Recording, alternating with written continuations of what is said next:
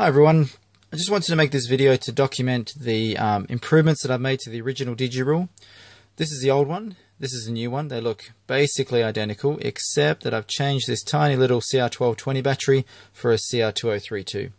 I originally went with this one because I wanted to keep everything on here really small, but as you can see, this one, it's not too much bigger, so I should have gone with that in the first place really.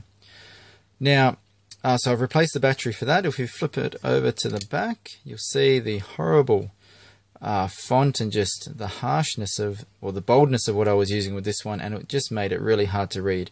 And that's another thing that I've had to apologize for the Kickstarter campaign. If we swap it over and look at this side of this one, of the newer one, you can see it's a much thinner, easier to read font. So I've managed to still fit everything on there, but it's just in a manner that you can actually read, which is a bonus.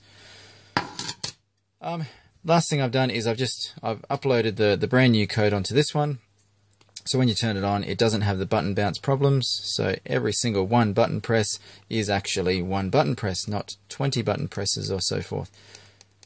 And of course it's got the extra hidden mode as well, where you turn it off, hold down the A button, turn it on, and then you can select what mode you want. Like, what's this one? I think that might be the dice. No, that's the one where you shake it like this, and it does some crazy. What's this one? Faces. So it's still got all those modes. Anyway, so that's the new one, and so I am taking some pre-orders at the moment, just because I did have quite a few requests for that. So I'll have a limited number of them available. All right, that's it. Thank you guys for watching.